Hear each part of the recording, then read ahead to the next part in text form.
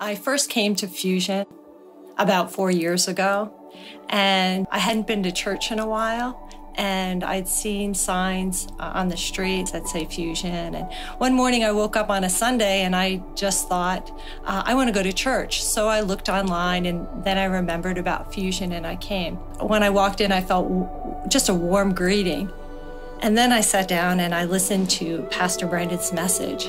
And he talked about perhaps we felt that we were labeled and that we walked around with these labels. And I realized that I had been walking around with like I had labels, that I was divorced, rejected, unlovable, abandoned. He went on to say that I'm loved and God knows my heart, and that I had confessed what I've done and that God loves me.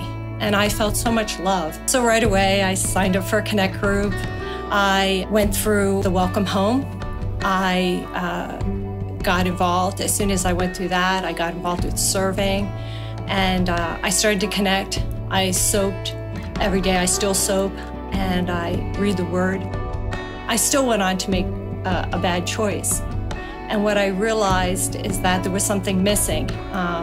I had a mentor, but one thing, I wasn't being completely transparent. I wasn't telling everything. You know, sometimes we feel that people won't understand, they'll judge us.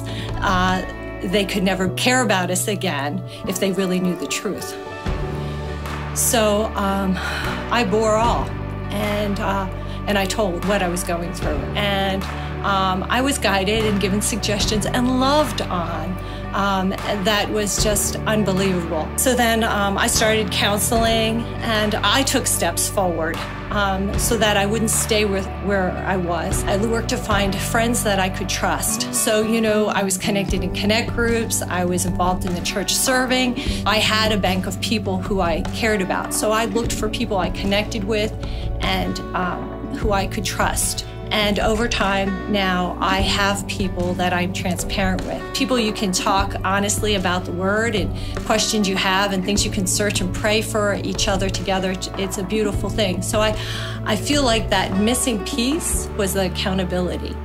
And that's how I got to where I am now. I continue to read. I did a study on experiencing God, and I continue to move forward. I got certified as a spiritual leadership coach. I want to know everything God has for me. I want to be all that God wants for me. I see that God has a plan and purpose for my life, and it's for all good. And I'm in a really good place.